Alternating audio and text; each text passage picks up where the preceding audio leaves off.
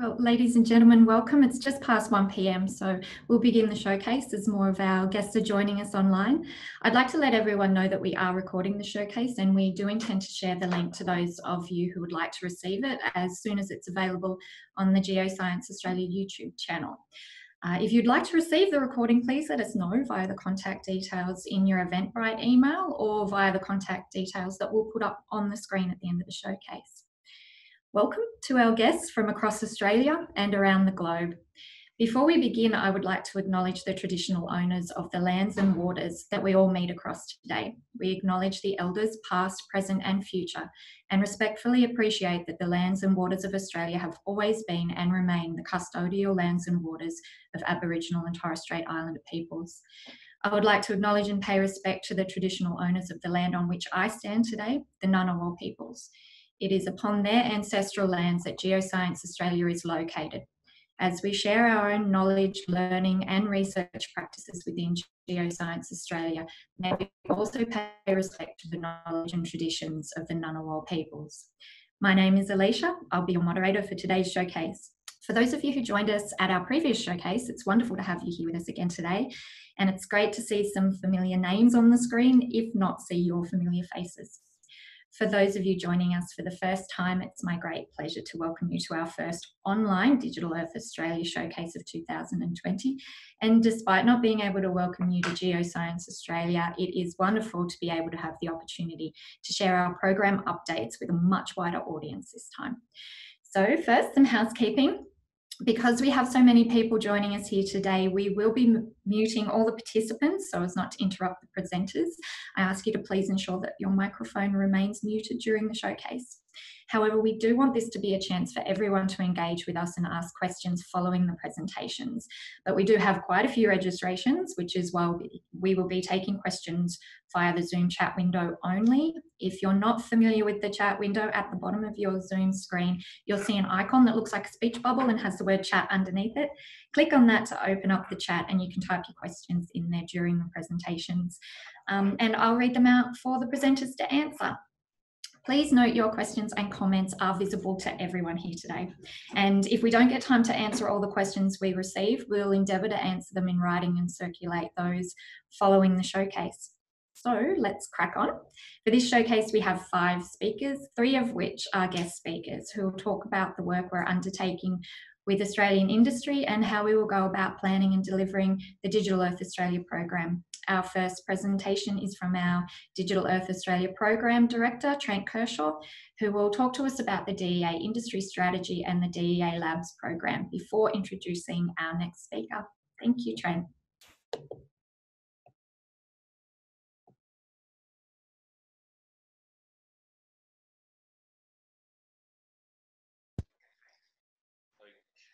hi everyone. Sorry, just making sure I've got control.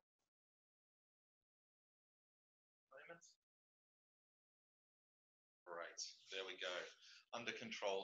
Yeah, look, I'll repeat what Alicia said and just say thank you all for taking the time out of your day to come and see what we've been up to. I personally won't take much of your time, and a big part of that is actually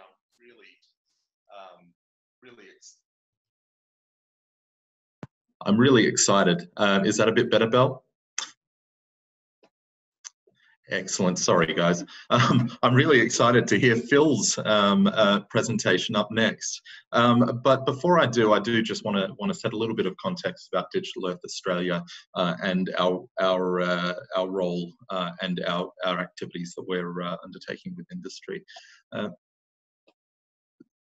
So Geoscience Australia's DEA program has been established to do a couple of things. One is to transform the way in which government makes decisions through increased utilisation of Earth observation data.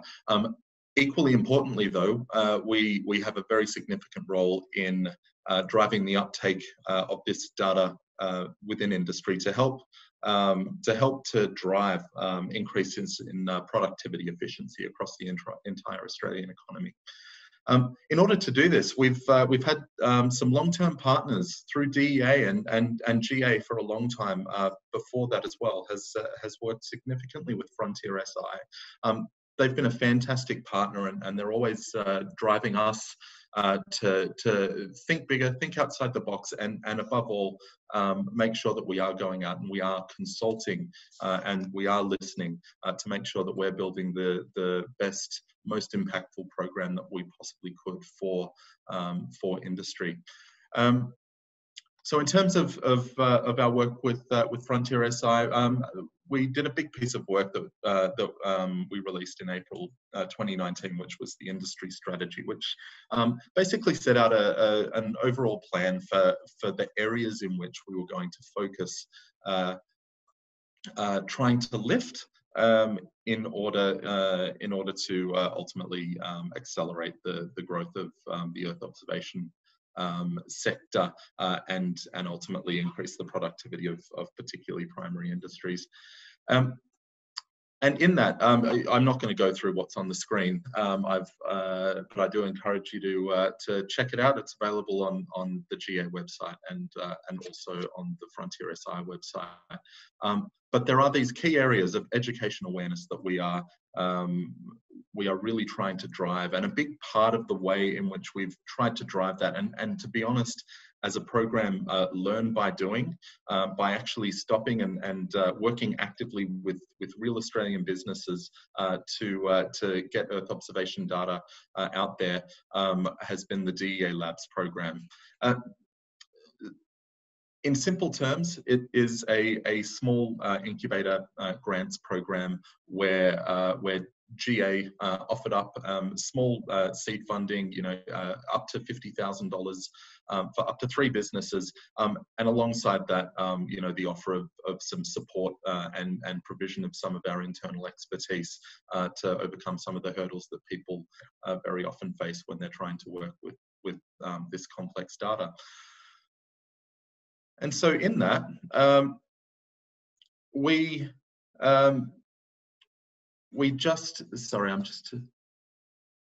there we go. So we put a call out last year for proposals, and we were very happy with the number of proposals that we did get through that process. And there were 3 successful projects that we backed, and I've put them on screen at the moment. So Phil will be talking about Cibolabs and the work that they've been doing in a moment, but the other people that we've been working with are data farming, who have successfully developed a map of paddock boundaries for the entire continent of Australia, which is a really impressive feat. And also we've been working with NGIS and Decipher to try and integrate some of DEA's products, such as fractional cover, into some of their workflows as well. So I want to make clear a couple of things. We are very open about what we know and what we don't know in DEA, and what we are still actively trying to learn about, and you will hear about this a bit later on from some of our other presenters, is how to effectively engage with you, the people in industry. So I'll put a call out and just say, please do reach out, please do get in touch. We're very keen to talk to all of you and to involve you in some of the work that we're doing, and we do have active work underway in terms of some market research work that you will hear about from Eva a bit later on.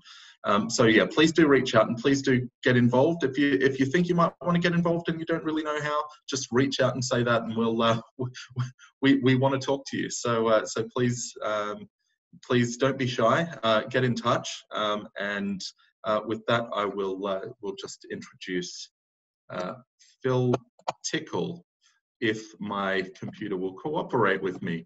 So Phil is the Managing Director of Cibolabs. He's got a background in agriculture and over 30 years experience in the geospatial and remote sensing fields. He's put these things to a whole range of things, both in the public and the private sector, to try and support Australia ultimately, and Australian businesses to better manage natural resources, agriculture, climate change, all of these kinds of things. So he is going to show us some really cool stuff. I did have the pleasure of getting to see it already yesterday, and I can't wait to see it again. So with that, Phil, over to you.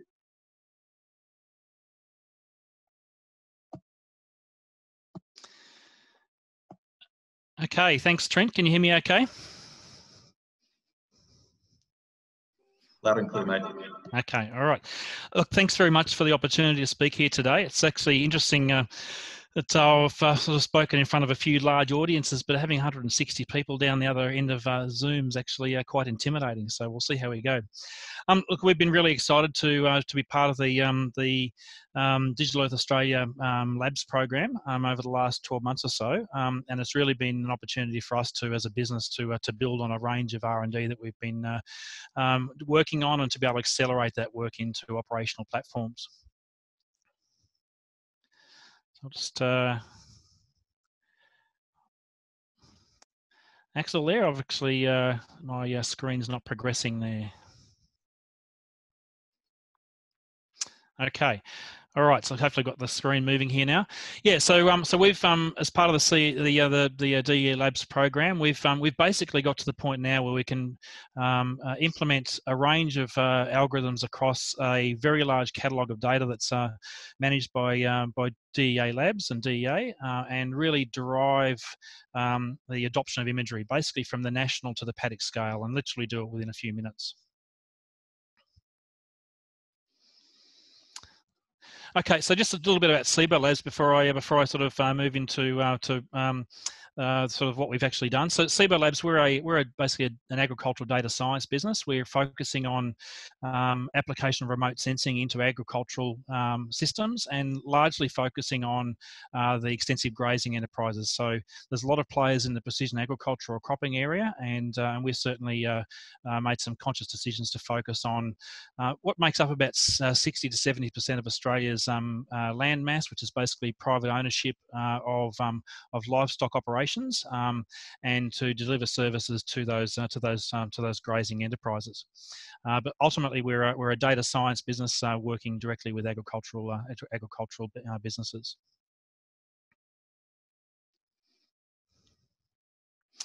This is, I suppose, an example of some of the bread and butter that we're working on now. So this is a commercial business right now.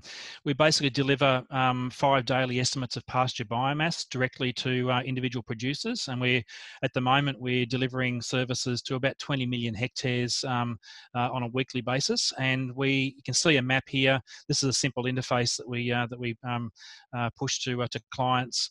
At individual paddock level, we can estimate the kilograms of dry matter in terms of pasture in the paddock, and we can basically deliver that on a 5 daily basis. Most importantly, we're doing that very much in collaboration with producers. And on that picture there on the left-hand side there, we've got a family. Basically, this was a COVID class just in the last week or so. A family basically out at Roma, Echo Hills, that have been out collecting pasture data for us using an app that we provide to the producers, and then we use machine learning algorithms to derive very accurate estimates of pasture biomass at an individual paddock level. We then push that through to decision making. So you can see a map here. This is a traffic light report for an individual property. So it doesn't matter whether it's 1,000 hectares or 1 million hectares. Every week they're getting an estimate of kilograms per hectare, and also the total feed and offer in terms of tonnes of dry matter per paddock. And most importantly, we're then pushing that into other applications. So here's an example here where we're pushing that data directly to a leading agricultural platform here in Australia, AgriWeb, where that information basically is on the mobile phones of several thousand producers in Australia, and we're delivering the data from our system directly to AgriWeb through intelligent APIs. So that really is our core business. But with some of the barriers around adoption, we really wanted to start to look at how we could take those capabilities further, and really start to remove some of the barriers to large scale adoption of this sort of imagery at an individual property level. So in terms of the DEA Labs collaboration, so as I mentioned earlier on, we're already delivering pasture biomass estimates to a very large number of producers over a very large area on a weekly basis. But there's some real barriers to how we then push that to the broader the broader businesses. We've got we really need to look at how we increase throughput. We need to be able to lower the onboarding overheads for individual producers. We've obviously got computing costs to worry about. And we also, in this world of machine learning, we really want to start to turn every property into a living laboratory. So how do we become far more flexible in terms of the way we're building our models, using the imagery and delivering those services to producers? We don't want to be on a three-year R&D cycle. We want to be on a 3-day or a 3-week or a 3-month R&D cycle for this sort of work. And our goal is basically to be able to provide weekly imagery to every single land manager in Australia, our land holder. There's about 100,000 agricultural businesses. The grazing industry that we're working with make up about 60 to 70% of Australia's land mass, and our goal is to be able to scale and deliver that through to every individual business that wants imagery on demand. And we had a prototype working with AWS Lambda serverless platforms.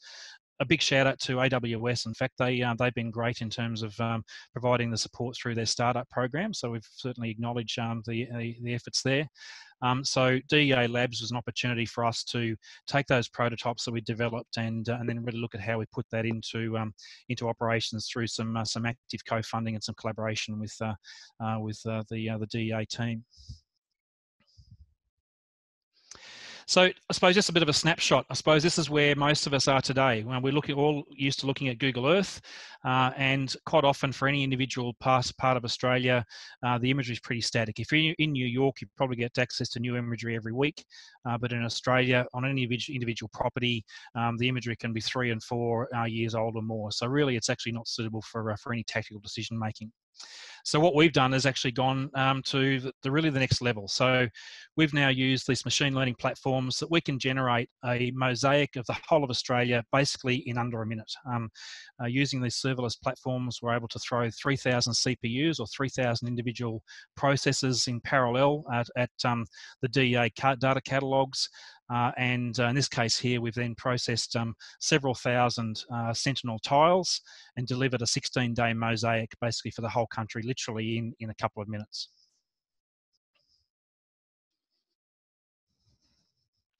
We can then start to apply some machine learning models to it. So in this case here, we're looking at a fractional cover model, and again, this is processed on the fly. So just yesterday, I opened up QGIS, hit the button, and basically within a minute or so, I basically had a map of Australia showing fractional ground cover. In this case here, the red areas are dominated by bare ground, the green areas are photosynthetically active vegetation, and the blue areas are dry, non-photosynthetic synthetic cover.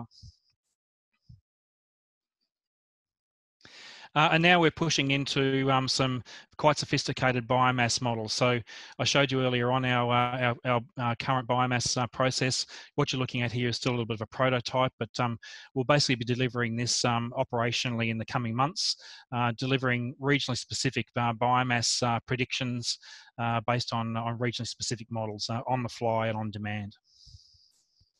So what I wanted to do now is just quickly dive into just a minute of a bit of a video. There's a bit of a lag here in the screen. So this is just an example. This is a very light application that we're providing to users at the moment. If I just turn that on, we've got address searching. So I'm just going to go to a place called Monto in central Queensland. Zoom into Monto. It's a mixed farming and grazing area. And just turn on Google, the Google hybrid map here, so you can see here the area, mixture of sort of forest and pasture areas.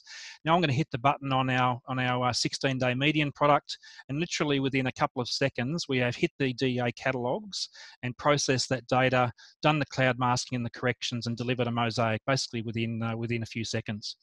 Now, as I zoom in, what's happening now is that basically those parallel processes are actually continually hitting the data catalog and processing those pixels on a real-time basis. So we're at the point now here, we're at full resolution. You can see individual trees, you can see a center pivot, you can see some pasture areas and some cropping areas.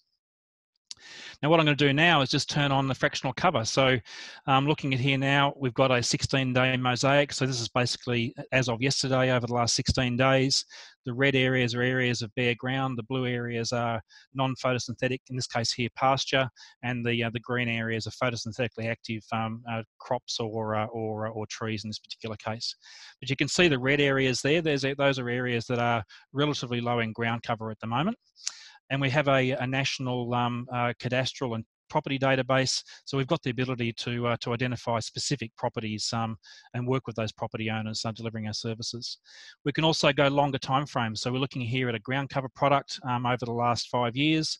In this case here, the minimum ground cover, and we're looking at the minimum ground cover over the last 5 years. The white areas are 40 to 60% cover, and the brown areas are less than 40% cover. So we can go from very short time frames to very long time frames. And we can also look at changes in woody vegetation. So here's the Department of Environment's vegetation change data, and we can do that basically through time, basically for the last 30 years. So just stepping back here, we're back at the start here now, and yeah, so we've basically gone from an image of the entire nation to an image of basically, let's flick the next slide here, down to an individual paddock, basically literally within a few seconds, under a minute. You can see here this paddock here is basically Lucina trees. So let's step back here. We're down at the paddock level here, and you can see the detail in this sort of imagery where you've got those stripes in the image there are actual Lucina trees that are actually in an individual paddock. We're also doing some very sophisticated zonal statistics as well. So at an individual property level, we can start to generate statistics basically at a property level, and then use that information here to provide the producer with the ability to attach biomass levels very rapidly to a histogram produced at an individual property level. So just to finish up, this has been a wonderful example of basically how industry and government and research organisations can work together. We wanted to fast track what we'd already put in place. We've now got the ability to seamlessly deliver imagery to every property in Australia, basically within minutes. We're able to take that information, and using our crowdsourcing approaches that I showed you, we're able to develop some very complex predictive models based on crowdsourcing data. And most importantly, to then be able to drive that in near real time, basically to individual producers or farmers on ground. And also, most importantly, to be able to integrate that with other third-party providers. So we as a business are trying to avoid building too many front ends, and this is providing an opportunity to really drive this into back-end applications for a whole range of other businesses around Australia as well. It also means that we've now got a living laboratory. So, as I said, the research cycle here doesn't have to be a 3-year research cycle. We can really basically take information here, take information on ground, which is really what our core business is, and then drive that into some very, very rapidly developing predictive models to deliver management actions on ground or on farm. So there's also been an enormous a range of benefits that we're seeing in terms of costs as well. So just as one example, we've seen a 99% reduction in our computing costs for some applications. So in terms of being able to scale up and deliver these serverless processes to properties, we're seeing well over 90% reduction in our computing costs, and obviously labour savings in the ability to onboard clients very rapidly. So for us, this has been a game changer for our business. We're gradually rolling these services into our production system.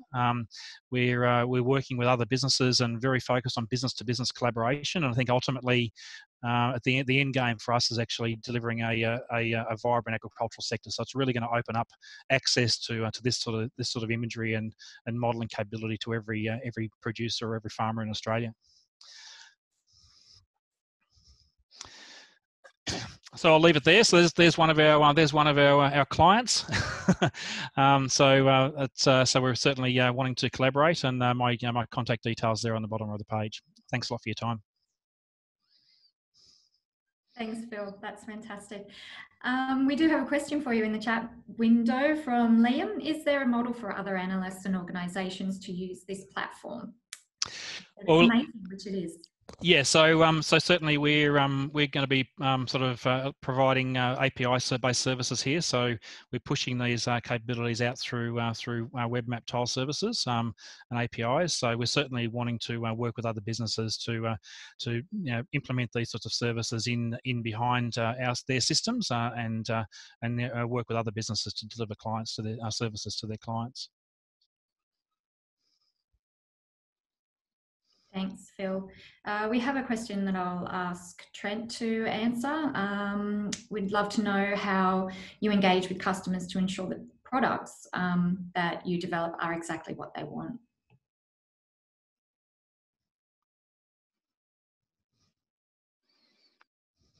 Oh, thanks, Alicia. And thank you to Galaxy A20 for the question as well.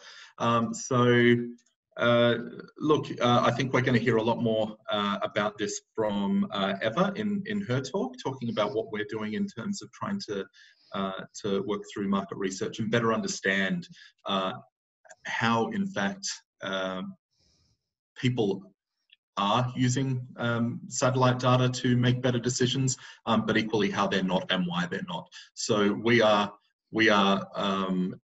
in a reality where there is a hell of a lot that can be done using satellite data, especially when it's brought together with on-ground knowledge and also other spatial and non-spatial data sets. So we're doing some work in terms of user research and what have you. The reality is that there's an entire economy out there that I see a great opportunity for the tech industry, for example, and other people, businesses in Australia, to help to bridge that gap that exists at the moment between the data that we have, and we know there are so many insights that can be drawn from it, and the actual end user who's making a better decision as a result of it. Thanks, Trent. Phil, we might have time for one more question for you. Can you estimate soil carbon? Yeah, that's the holy grail, isn't it? Certainly, in terms of what we're doing around pasture biomass and ground cover, we've got surrogates for soil carbon potential, but there's obviously a lot of work to go on in terms of ground calibration. But really, that's what our core business is. Collecting data very rapidly on the ground. We've got methods to produce very, very efficient on-ground stratifications, and really opportunities there to dramatically reduce our sampling time on the ground and our sampling costs. So really, this is about the remote sensing is not really worth much until you actually get on the ground, and really the focus for us is actually to capture the right information on the ground at the right time, and to use that to then drive the model development and the predictive capabilities. Thanks, Phil. That's fantastic. I can see some more questions coming through the chat window, and just a reminder to everyone that we will be capturing those and attempting to answer them in writing and circulate them. But I do encourage anybody who's interested in talking to Phil to reach out to him with the details on the screen at the moment. Just go for it, Phil. If you got one, I just thought a question there in terms of accuracy. We're basically achieving accuracies very similar to ground estimates of pasture biomass. So in southern pasture systems, we're regularly getting down to plus or minus a couple of 100 kilograms per hectare. And in the north, certainly to within sort of plus or minus sort of 500 kilograms. So they're pretty much that's the level of accuracy that you can achieve with your on-ground sampling, and it's actually always an estimate on the ground. We never have the truth on the ground, we have an estimate, and we're certainly achieving similar levels of accuracy using the satellite data, basically management level decision accuracy. Thanks, Phil. That's great.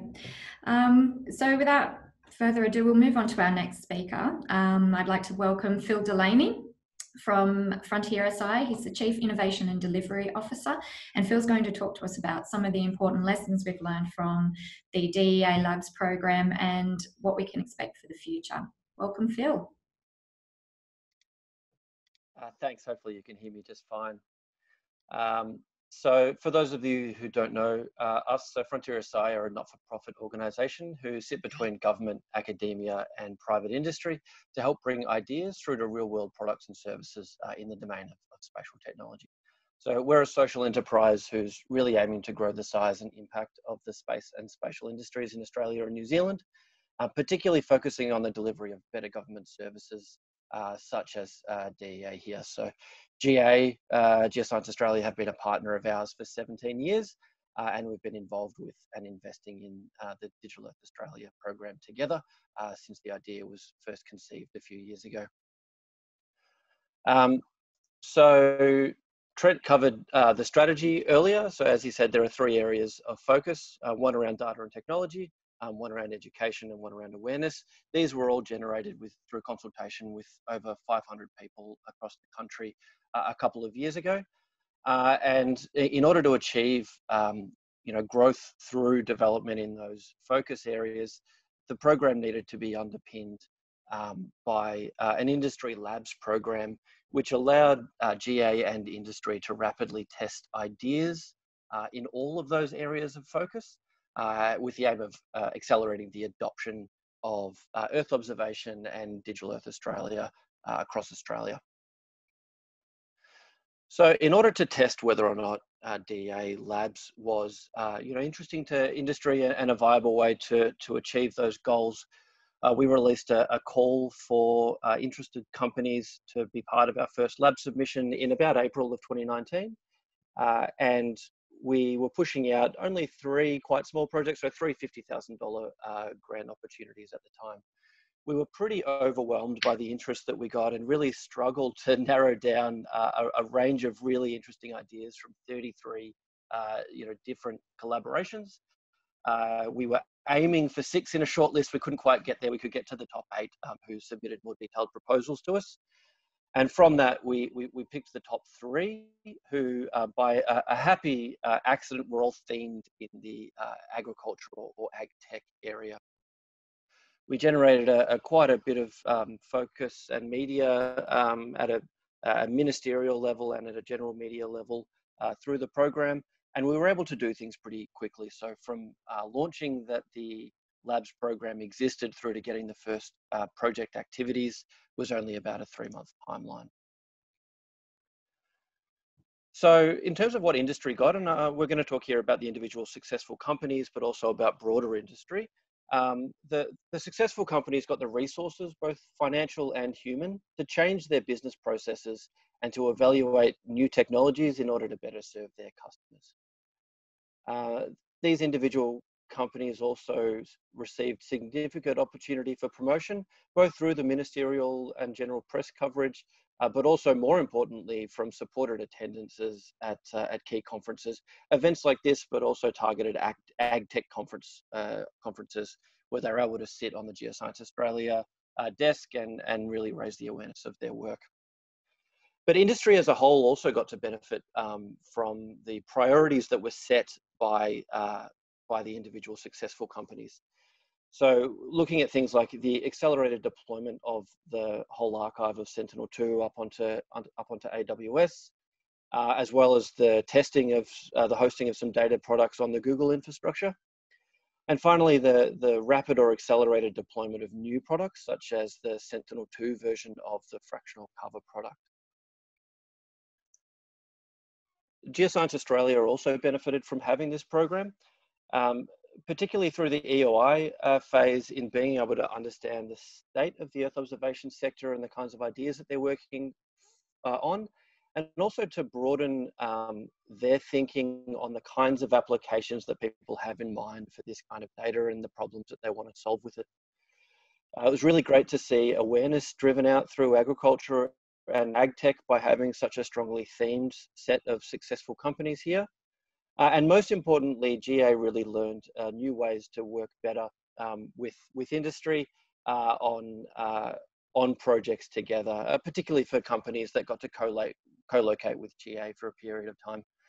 And finally, we did have some lessons, obviously, that we learned and some recommendations. So the first is to provide clearer pathways to access DEA data by increasing the data and products that are available on a variety of cloud platforms. To work on continually making it easier to scale ideas. So we can test great things in things like the DEA sandbox, but having cleaner pathways to then go about scaling those solutions to a continent-wide level are needed.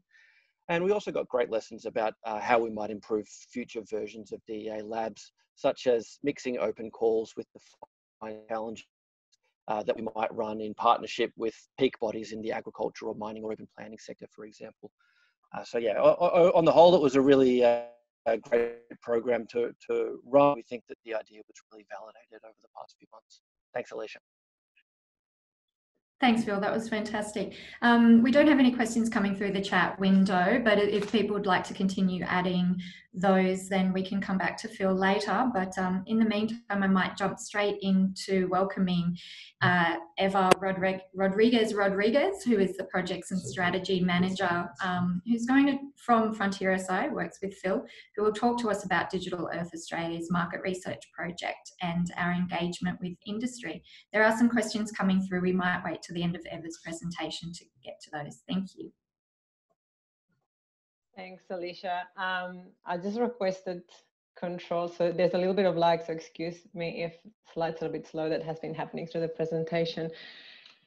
I guess what I want to talk about today is really what are the next steps in moving from that first Digital Earth Australia industry strategy, engagement and labs, and what are the next things that we're doing here. And the focus really is about market research, but this is really about awareness, which is one of the pillars that we've seen before. Okay, I'm going to have to request access again. Okay. Great. So we've seen this slide a few times. These are the three areas that were identified as key focus for DEA to be able to work with industry better, and for industry to make better use of Earth observation data and to gain better access to what DEA offers, which is not just the data, it's also the underlying infrastructure, the open data cube in which it sits, and all of the analytical capabilities that the program has developed and utilizes. What we saw was that, so this next piece of work really is about the awareness component, as we see here on the right-hand side. And what we're doing here is really to deliver on that. And to do that, we're actually engaging with a number of selected sectors and industries in Australia. And we're doing that, we're actually not only engaging and creating awareness, but also through and I'll talk a little bit about this in a second, through the mechanisms that we're utilizing, we're also providing education and training, because we're doing a lot of hands-on work in the way in which we try to reach those new sectors that are not necessarily, or that have not necessarily been exposed to Earth observation before.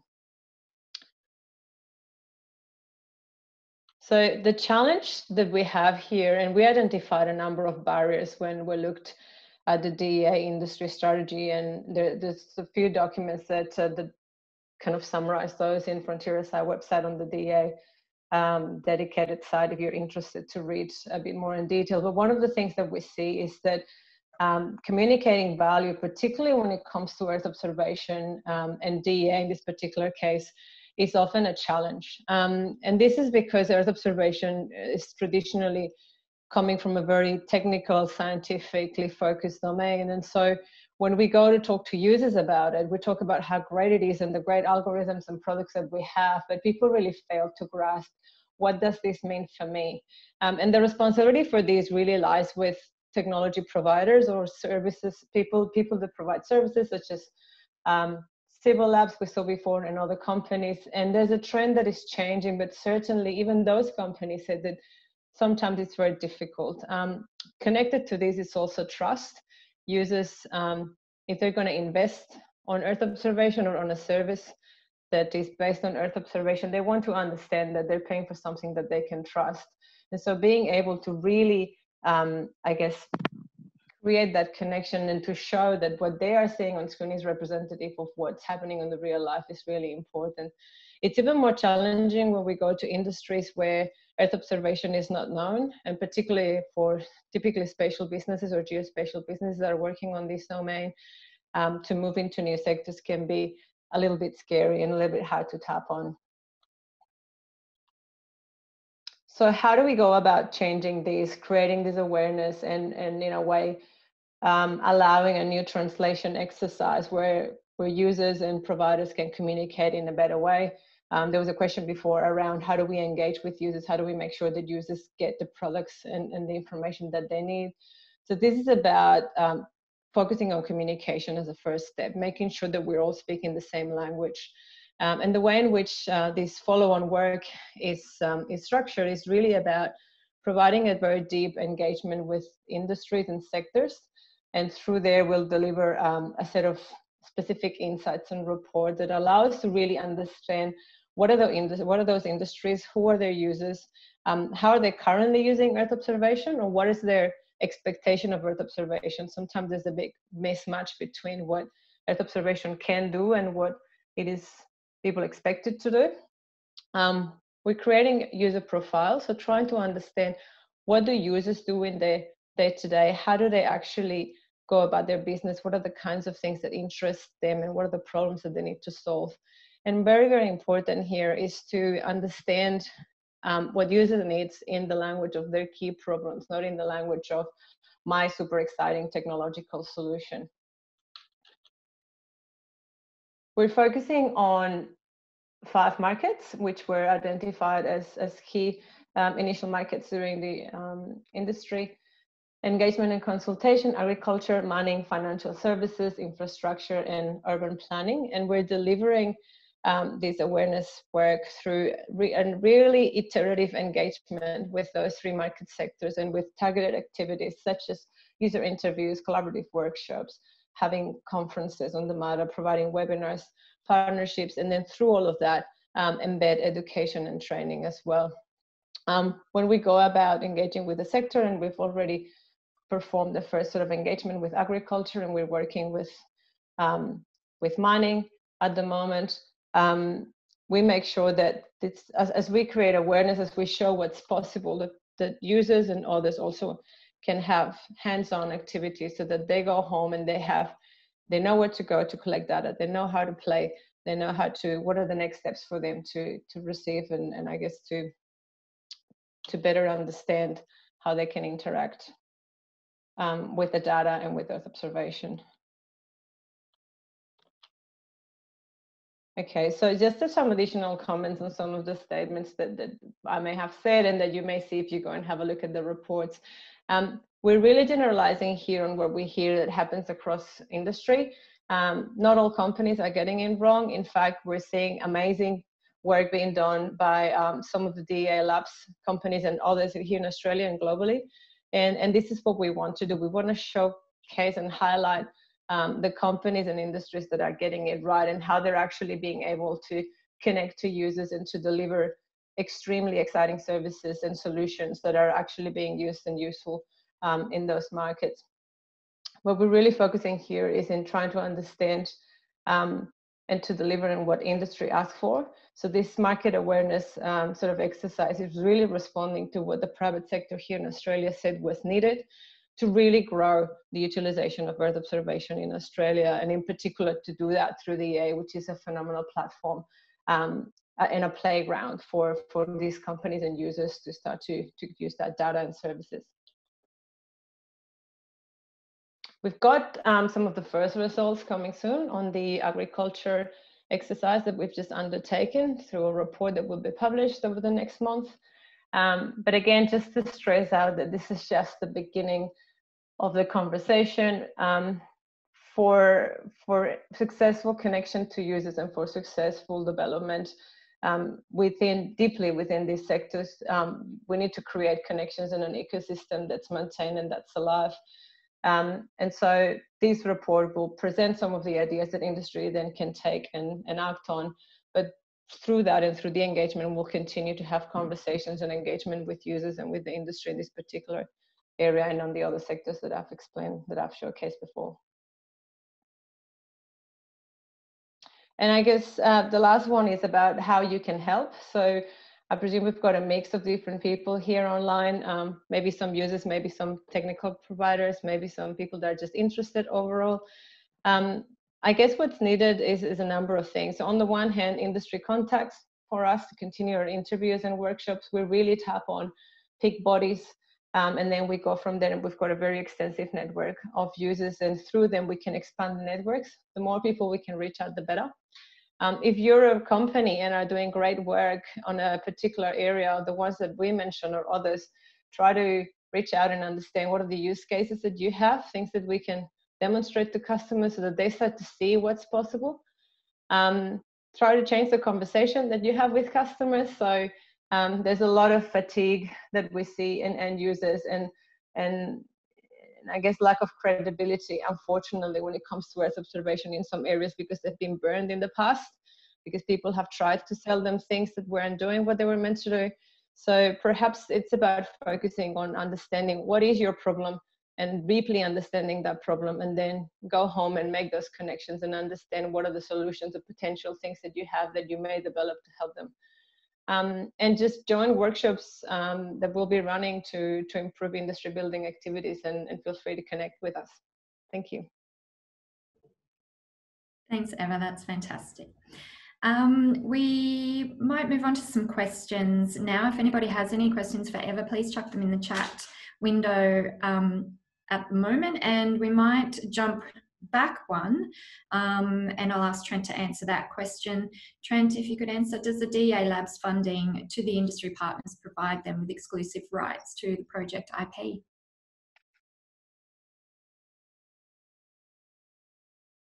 Great, thanks, Alicia.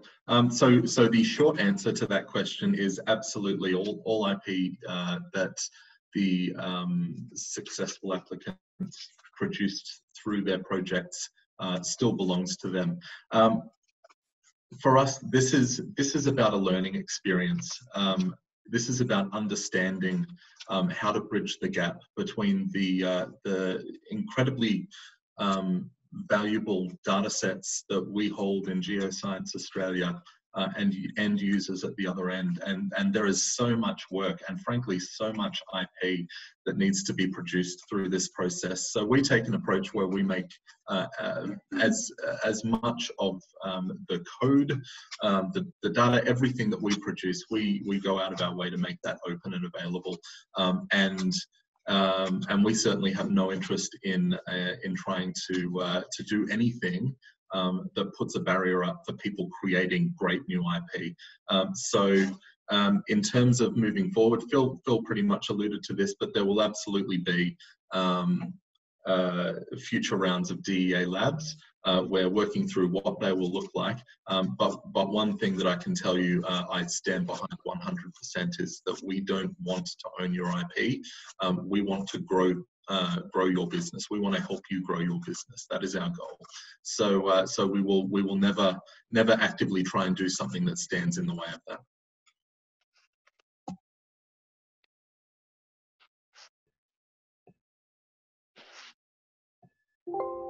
Thanks, Trent. And thank you again to Phil and Eva for their presentations. We're doing some amazing work with FrontierSI, and I can't wait to see what the future holds there. Please keep your questions coming in via the chat window. Thank you to the people that are answering them as they pop up.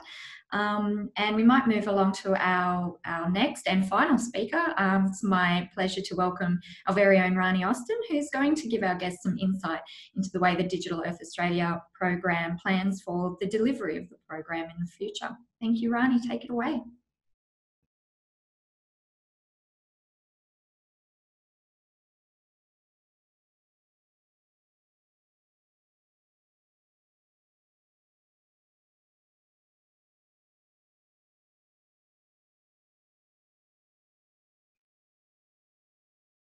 Rani, do we have you online?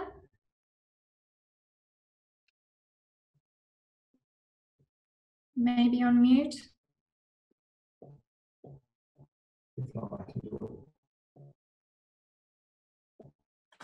We may have lost Rani, so I might ask that our program director, Trent, sick of seeing him, but Trent will take over and give the next presentation. Thank you. But Trent will take over and give the next presentation. Thank you, Trent. All right. Can you hear me? That is good. So, sorry, I am half familiar with some of these slides, but I will say is that, oh my goodness, this is not working. We're having some network issues. So what I'll do is I'll talk through what we did. And that is that we have in excess of 70 people all working together on a couple of programs, Digital Earth Australia and Digital Earth Africa.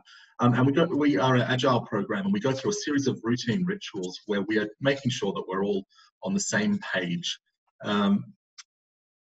In terms of the work that we're doing, we want to be as aligned and autonomous as we can possibly be, all working towards the same objectives. So every 3 months, there's a really key thing that we do. We call it a program increment plan. This is all based on the Scaled Agile Framework, or SAFe.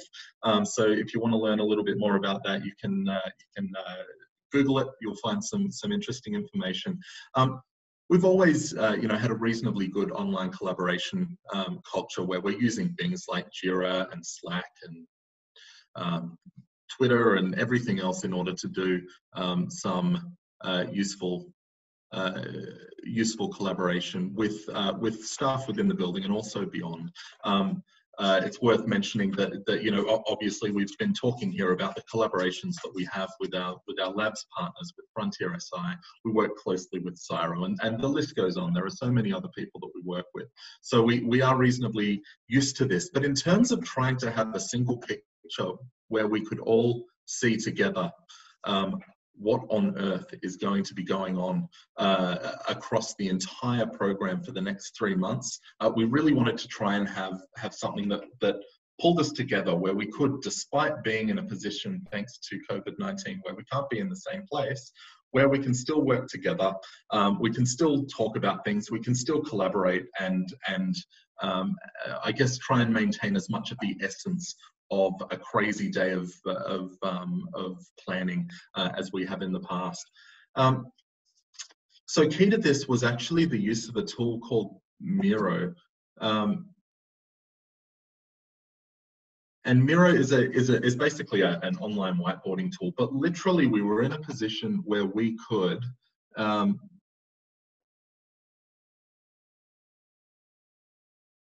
there we go. So here is a picture of Miro where we could all be looking at one another's planning boards, putting sticky notes on boards, chatting with one another, and doing all of these things in real time.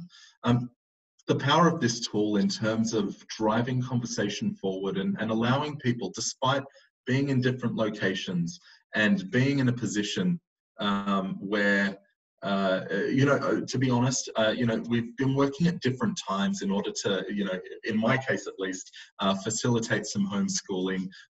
But people have been working at different times. So when they were ready to come in and look at things, they could come in and they could see where the other teams were up to. And it proved to be just a remarkable tool for us to work together in a free-flowing way where, here's a mind map of how we might be able to go about cultural improvement as well, where we could drive collaboration and talk about things that mattered to us in terms of making sure that we're driving ourselves towards being a better program moving forward. So this was broadly a success. I will tell you right now, we were exhausted by the end of the week, but it's been such a rewarding experience to know that there are these tools here that can help us. And I think really moving forward, there's going to be some real advantages in trying to maintain some of the things that we have put in place in response to COVID-19 that are going to make us more productive and more effective communicators beyond COVID-19 as well. So I seem to have lost the ability to move through slides. Is it back? It's there. Okay, it's back again. So apologies for that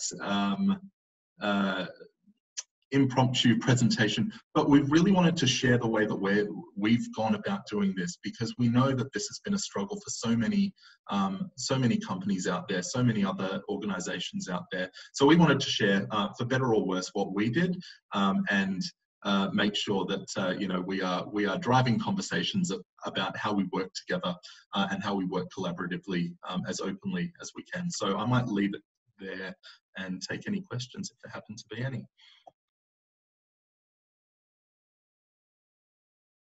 Thanks, Trent. That was fantastic. And I can vouch for the fact that we were all very, very exhausted.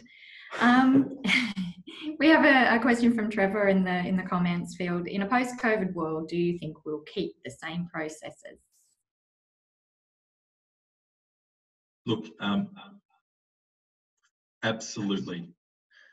I think pulling these things together, something that we've learned. So in DEA, we do actually have some people who work remotely routinely quite a bit. We have people who are based in Europe, in China. We have people based in Tasmania. We had people in central New South Wales.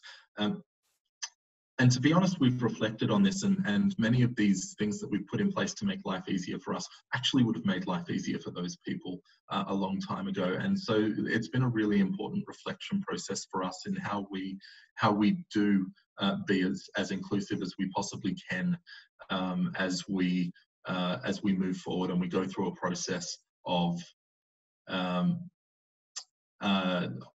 going back to normal. I think we are absolutely learning some big lessons and reflecting on the pre-COVID world in terms of how we're going to do things in a post-COVID world.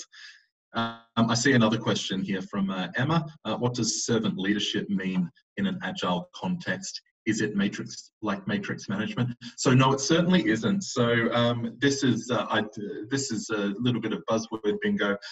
But in terms of servant leadership, what this is about is really that concept that I spoke about at the start, where we want everyone to be as aligned as they possibly can be.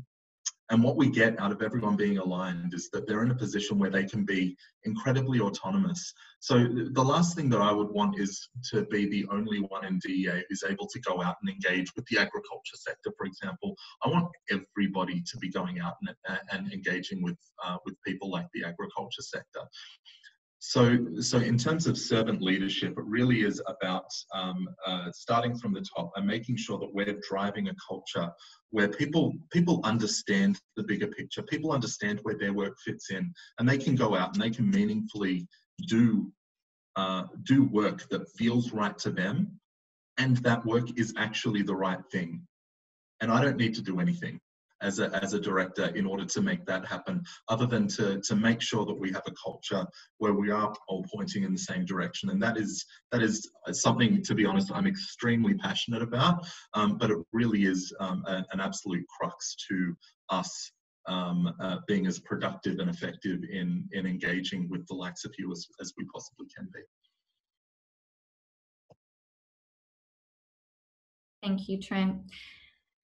And it doesn't look like there's any more questions coming through. So ladies and gentlemen, that concludes our very first online Digital Earth Australia public showcase. We hope you enjoyed it. And I thank you very much for joining us via Zoom today. We'd really appreciate your feedback. This is the first time that we have done this online, and we'd really love for you to engage with us further. So if you have any comments on the showcase, or you'd like to receive further information or even the link to the recording, please reach out to us using the details, as I said, in your Eventbrite email, and we will get back to you. I'd particularly like to thank our 5 presenters today, especially our guests from FrontierSI, Eva Rodriguez, and Phil Delaney, and Phil Tickle from Cibolabs. So please give them a virtual and quiet round of applause. And finally, we thank you all for joining us here today, and we look forward to welcoming you to our next public showcase in August. Farewell, everyone.